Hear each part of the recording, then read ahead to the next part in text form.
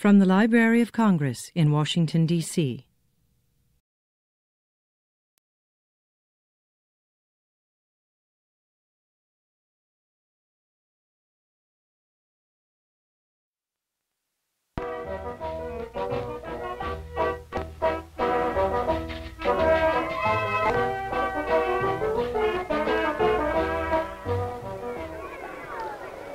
Run, Juanito, run. It is midday and you have important business. A school is a time for refreshments, for jokes and laughter. It is a time for quietness, for pleasant games and gentle amusements. It is a fine day and school is out.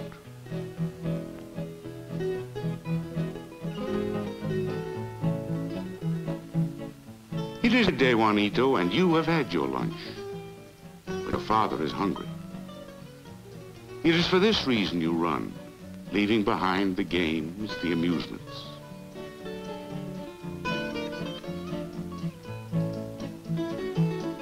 Run now for the food your mother has prepared. For also may eat and rest and refresh himself. This is the story of Juanito and his father Juan Tomas Garcia, and his mother Maria, his sister Petra, his little brother Jesus, and the baby Conchita.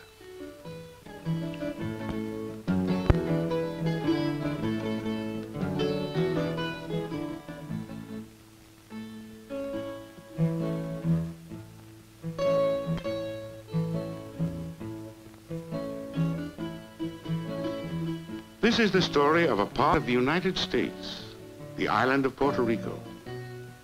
The story of the people who live on that island.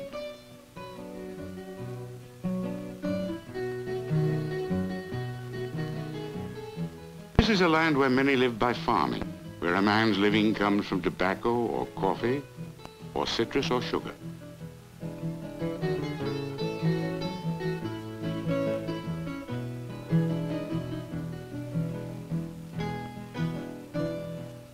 Whatever the crop, the work is hard, the sun is hot.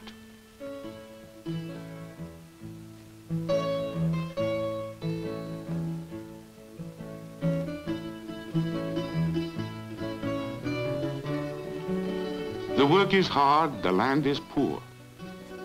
It is difficult for a man to earn a living.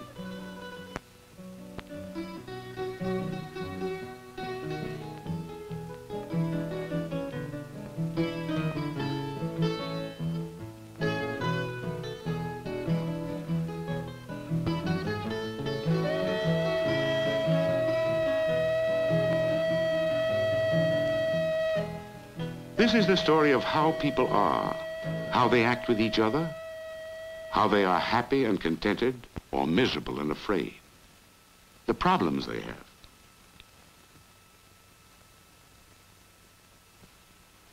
Island, the land itself, the poverty on the land, have much to do with the nature of a man, a woman, a child. But the nature of people, the way they are, grows out of other things too. It grows out of the feelings a man has. The way he feels toward the men he works with, toward his wife, his children. This is a story of some of those feelings that men and women have. How those feelings affect the children, how they help to mold the way a child grows, the way he develops into a man, the kind of man he will be. It is also the story of children and how they feel, and what the feelings of a child may do to the man or woman that the child will grow into. A child learns to be a man by playing, by imitating in his play the things men do, the way grown-ups act. They pretend to be men because it makes them feel good inside. It makes them feel more like the grown-ups they admire most. They show off as if to say, see what a man I am going to be, and this is good. Because it is in this way that a child learns to be a man.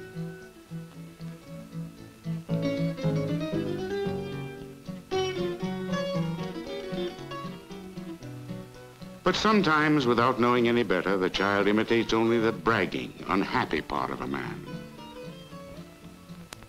Che macho. What a man. But is that being a man, a real man? Sometimes a boy never becomes a man because he never stops pretending.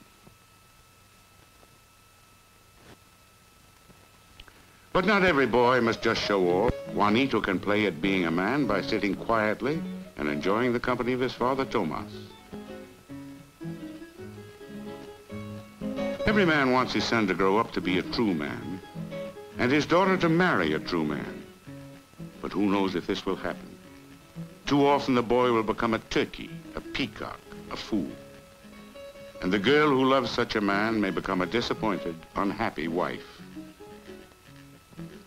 But it is possible to grow a true man, just as it is possible to grow a seedling into a fine tree. So a young boy can be cultivated and grown into a full man. A child grows much as a tree grows. Children and trees alike grow for many years, during which they gradually realize the promise of their nature. But they need to be nourished and fed, cultivated and protected in order to reach their full growth. It is true that trees may grow to their full growth, to maturity, without care. But with the wild trees, many young ones are crowded out, never reaching their growth. Others rot and die before their time.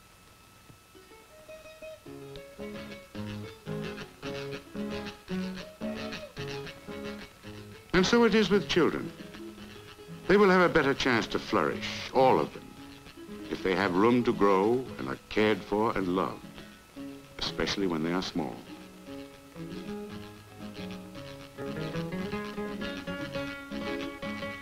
Like a tree, a small child needs a friendly, congenial climate. A climate which comes for the child mainly from the warmth of the parents' love for each other.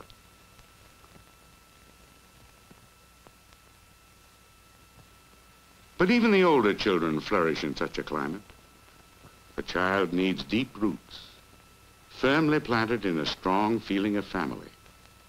Such a child, grown to manhood or womanhood, is better able to face the storms and droughts of adult life.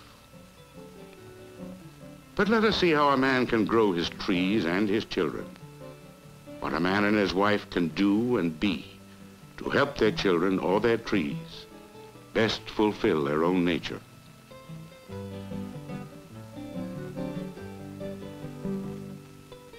When Juan Tomas plants trees, he picks the best soil he can find. A man and his wife are themselves the earth from which their children grow. But this earth is made up of more than just the bodies of the parents. There are other things in it, difficult to see, with which we nourish our children. There is an inner strength and dignity and gentleness that can flow out from a woman who is happy and content with her husband. With such a quality in her, a woman can love children, all children, more warmly, more freely. De cuántas hojas bordan el suelo, ya de los lirios. The children who are raised in an atmosphere in which there is love flourish and are fortified by it. Verde palmar, ya del soberbio verde palmar.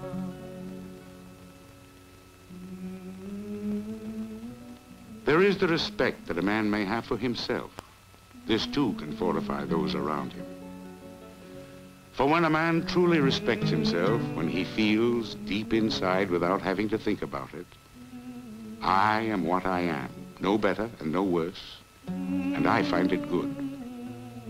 Such a man sees the true value in each person around him and accepts it as good.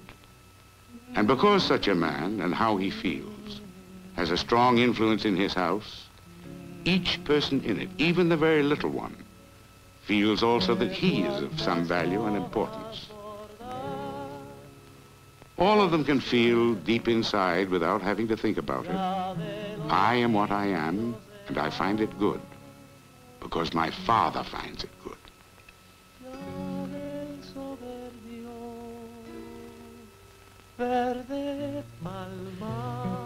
The man who understands trees or children can be firm, but he can also be patient and gentle. When a young child is old enough to dig holes, it is useless for a father to get angry and say, "Don't dig." He would not say to a tree, "Don't grow." A wise parent understands that playing is part of the growing of a child, part of the business of learning how to be a man.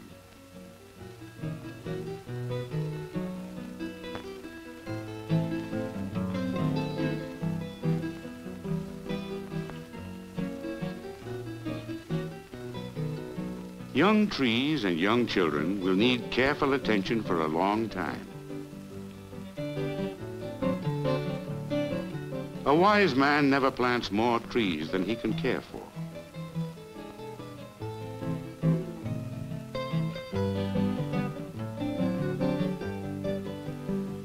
Fewer trees, well spaced, properly cultivated, will grow better than many trees planted too close together. It is a foolish man who brags, "Look how many trees I have planted," forgetting that he may not be able to care for them properly, forgetting how much water young trees need.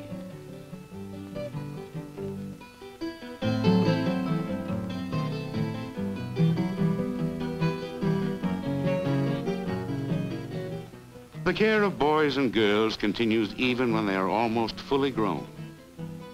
It is a different kind of care when the child is older, a kind of care that can help a girl like Petra in her effort to think and feel and act by herself, more grown up.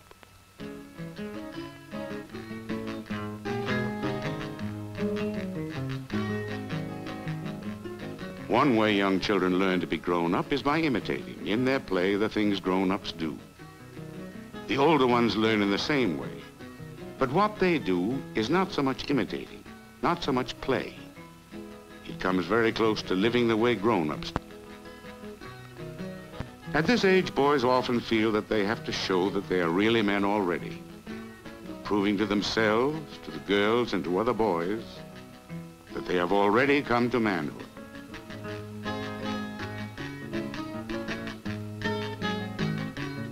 For the girls, too, this is a time of testing, of proving. Every teenage girl likes to flirt because it makes her feel more of a woman. Sometimes this proving of manhood is, for the boy, merely showing off with false words of flattery. A girl can flirt but still know the boy is not saying true things. She does not have to go with just any man who wants her. She can know when it is time to say, "You are not yet a man, my friend. You only think you are."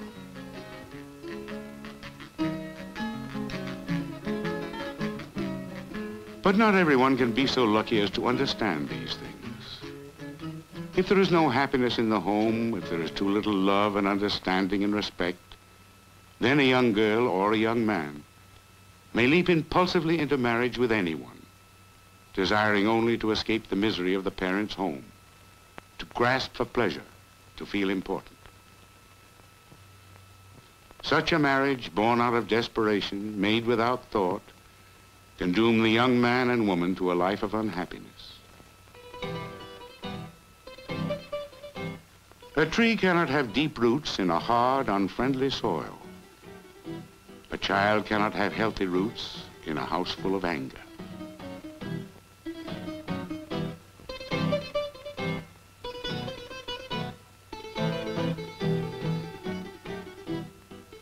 Sometimes children retreat from anger into themselves, into a blind, hopeless apathy. Such a child cannot flourish. Sometimes children can build a refuge of warmth and love for themselves that will protect them from the anger in such a house.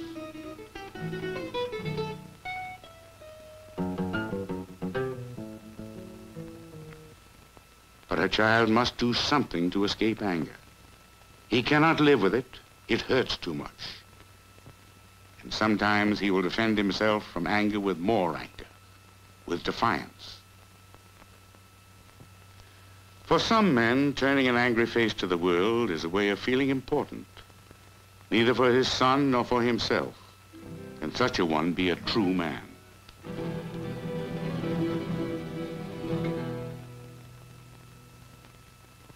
There has not always been anger and hatred in this house. The constant disappointments come because each expects from the other more than he or she can give. Too many children, too much fighting, too much anger have made of this woman a nagging, bitter wife, and of the husband a selfish bully. This is not just one of the little squabbles of everyday married life. This twisted, crooked kind of anger is bad for a man, bad for a woman, bad for children. And the children in such a home may try to escape the anger, perhaps before they are old enough, by doing just what their parents did, marrying in haste, without thought, without understanding, without love.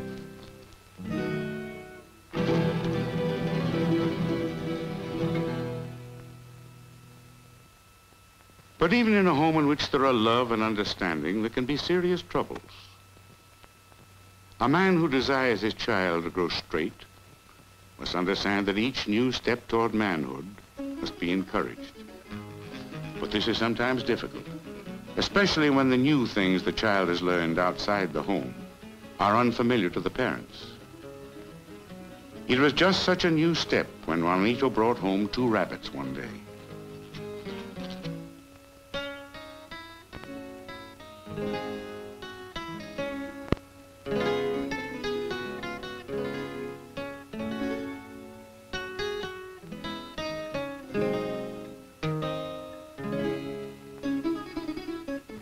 His father was full of doubts.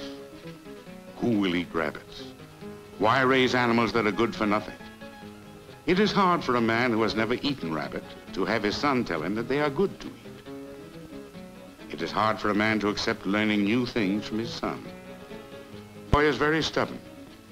He acts as if he were the man of the house. The boy says he learned about rabbits in school, that they are good to eat and cheap and easy to raise. And besides, he will take care of them all by himself.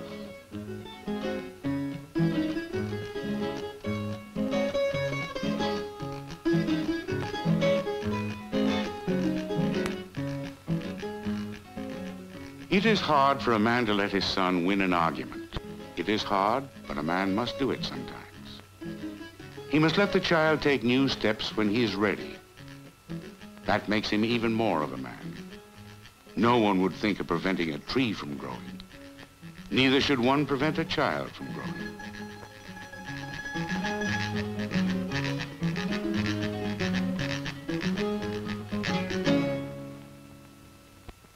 The physical growth of people and of trees is reached one day.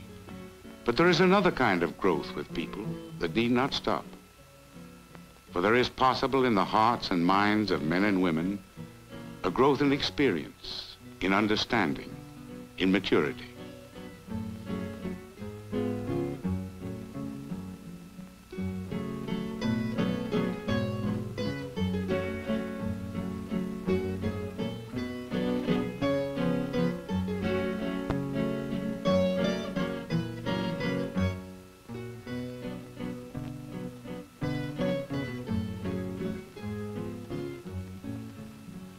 To raise a real man, one should be a real man, so strong in the feeling of his own worth that he does not pretend to be something he is not. He can be a good son to his parents, does not have to prove that he is a man. They know it. He can be gentle with his children. They too know he is a man. He has knowledge of himself and respect for himself. And for this reason, he does not have to be a bully or a braggart to make himself feel content. This is what makes a true man. And it is possible to help a child grow into a true man or the wife of a true man. And it is possible for the young people to understand how the children they will someday have may also be helped and cultivated and loved, so that they too will be true men and the wives of true men.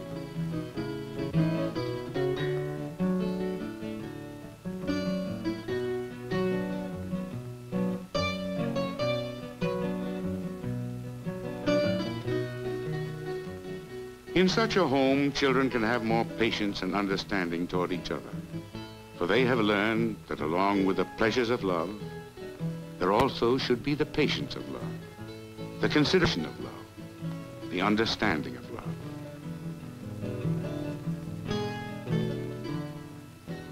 They know that all these things go into making a true man. They know it because they see it in their daily lives at home. They know it because they see it in the way the grown-ups act and feel toward each other, in the way their parents act and feel with them.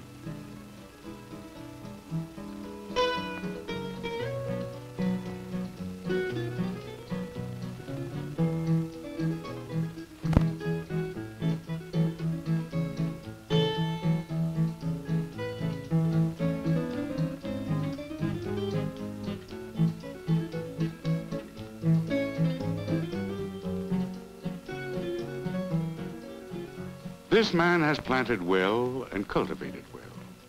His trees and his children will be able to lead stronger and happier, more useful lives because of the care he and his wife have given them. This is a story of people and how they are with each other. The story of a family. What being in a family can mean to each person in it. May there be peace and honor and happiness for them all in the years to come.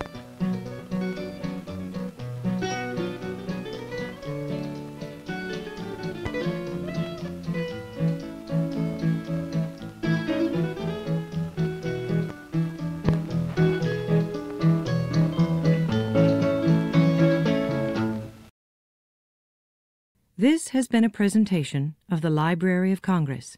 Visit us at loc.gov.